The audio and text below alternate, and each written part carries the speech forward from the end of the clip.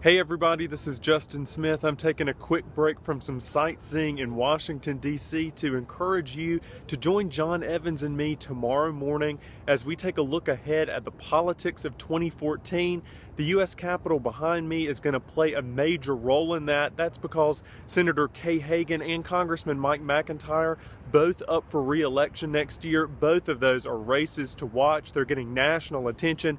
Jon and I will talk about both of them and more tomorrow morning during Carolina in the Morning. That's at 9 o'clock, just before Meet the Press. I hope you'll join us. Thanks.